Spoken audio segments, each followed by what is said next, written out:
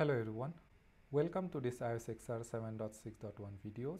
Today I am going to talk about QoS enhancements on the NCS 5700 series routers.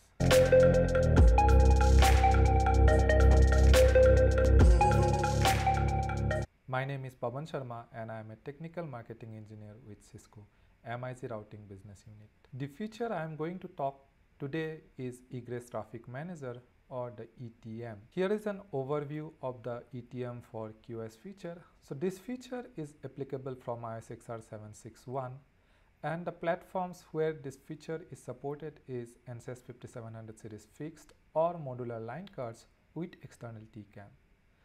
This is a new queuing model where we do the queuing at the Egress NPU itself.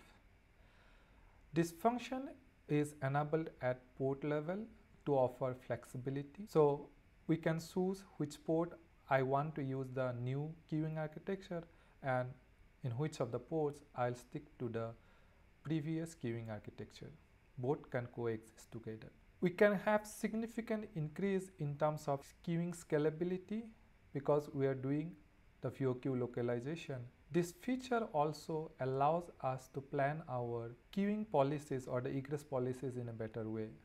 It allows classification based on packet header information like DHCP, QoS, IPPREC, MPLS, EXP, etc. And it also allows scheduling of multicast traffic for egress. Along with ETM, we get more granular shaper for low rate services. So now let's take a mode at the new ETM VOQ model. So the VOQ replication with this new ETM mode can be of two types. One is for the non-ETM port, that is where I have not enabled this particular function. It will follow the traditional VOQ replication. That means all the VOQs for those ports will be replicated across the system in different NPUs present in the system. Now for the ETM enabled port, I won't have VOQ replication on my foreign NPUs. I'll have those VOQs present only at the local NPU. The NPU recycle ports will be replicated across the NPU because this will help in recycling back the traffic for the ETM destined port. Here is a data path for modular system for ETM traffic. So whenever traffic hits my ingress NPU and there is a lookup happens, it will point to the remote recycle port and it will be forwarded via the fabric towards the remote recycle port.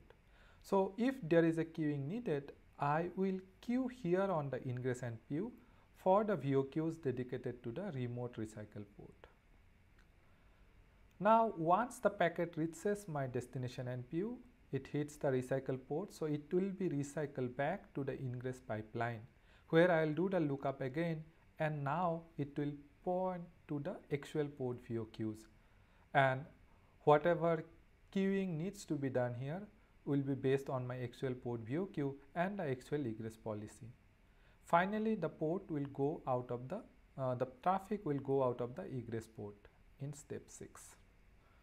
Now, the configuration steps for ETM involves 3 basic steps. One is I have to enable ETM per port basis using the controller optics configuration. So whenever I do this configuration, my existing interface configurations are erased. So we need to make a note of this one.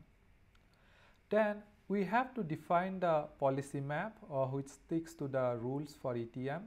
That means classification based on like DHCP, QoS, PREC, MPLS, EXP, etc. So we can also do traffic class based classification, but that needs a special hardware module command. Then we need to make sure that set traffic class is present on each of the class maps present in the policy map.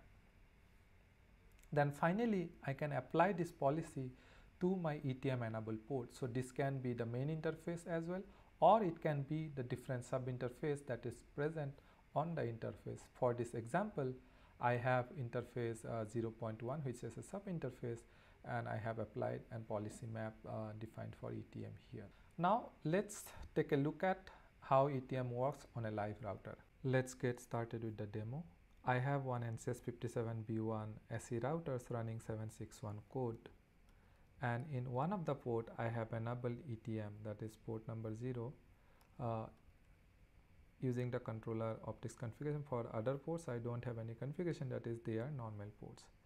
I can verify the ETM by using the VOQ base uses. So for port 100 gig 000, I can see there are two VOQ bases allocated.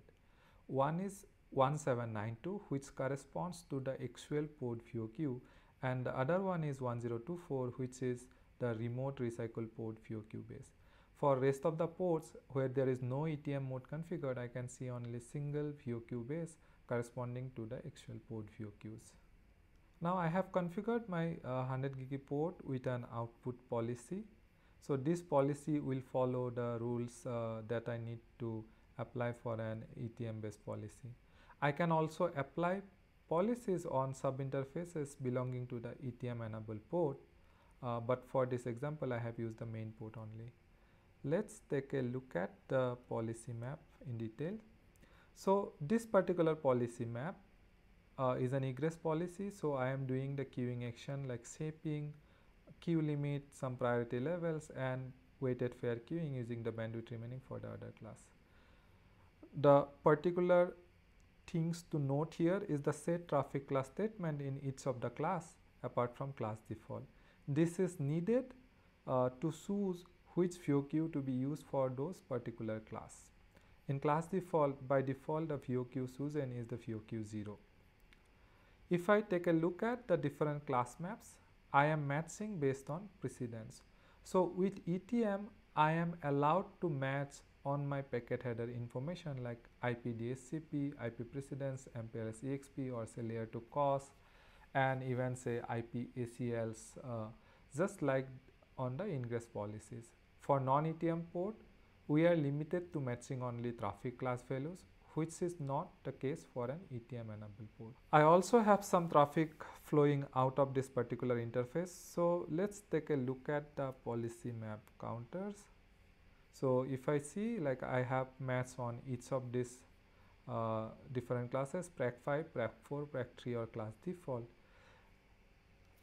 By checking the corresponding VOQ stats, that is the VOQ base 1792, I can see my packets hitting this particular VOQ. TC0, this actually corresponds to my class default.